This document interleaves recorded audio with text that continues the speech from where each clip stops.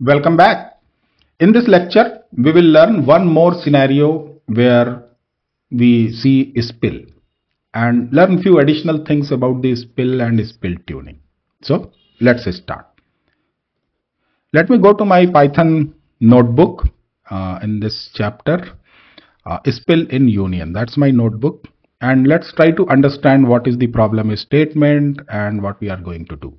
So the team is complaining that we have a job where a specific query is running very slow. That's a typical performance tuning complaint, right? We have a job, it is running slow. Or maybe within the job there are 20 queries, but these 1 or 2 queries are running very slow. How do we tune that? That's the ask, right? Can we investigate the query to look for some tuning opportunity? So that's what we are going to do.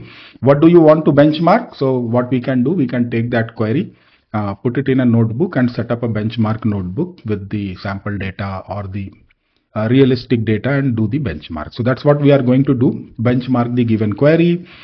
We will be using loop write benchmark action, and the cluster size is 4 node cluster. Each node comes with 4 CPU cores and 14 GB memory. So total 16 CPU cores and 56 GB memory. What is the data volume?